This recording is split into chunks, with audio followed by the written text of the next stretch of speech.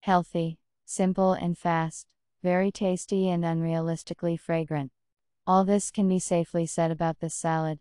If you like simple dishes with a minimum of hassle, remember the recipe and repeat it.